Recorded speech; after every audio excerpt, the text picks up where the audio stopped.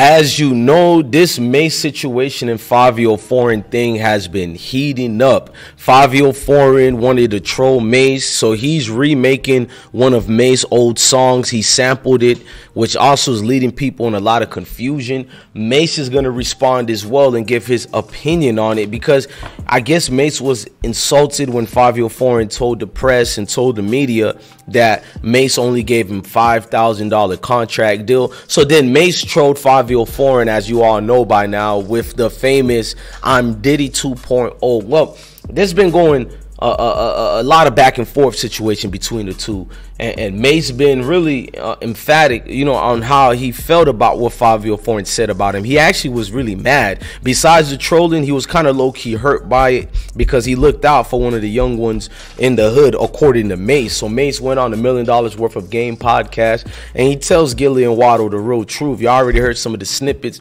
We're gonna play some of those, but he basically claps back at Favio Foreign with the situation. Before we get started, I need y'all to smash that like button.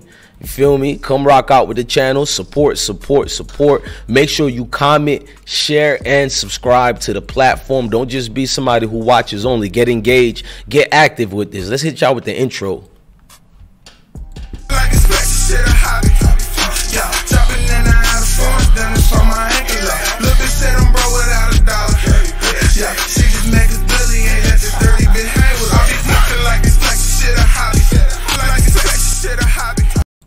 So Favio Foreign responds as well, but I'll do that on a separate video. Let's go to $1 Million Worth of Game and Mase and Gilly and Wallow. He'll drive his girls home for an opportunity to learn how to write those kind of songs.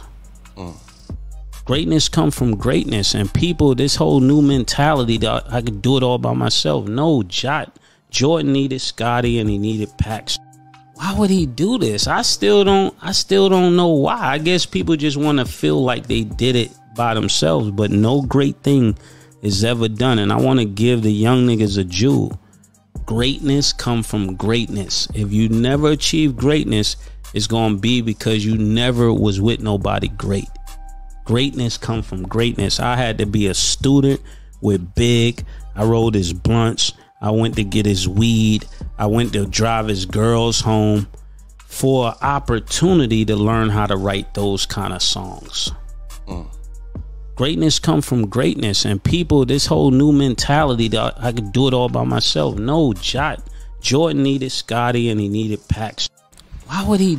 As you can see, man, Mase didn't hold back and how he felt about Favio Foreign. Now, my personal opinion is, if we don't look at the paperwork or what's on the contract that was signed or given, it's hard to spectate and go with him versus such. Like, so it's one of them. I'm not going to instigate, but I will stand up and say both men are winning out here.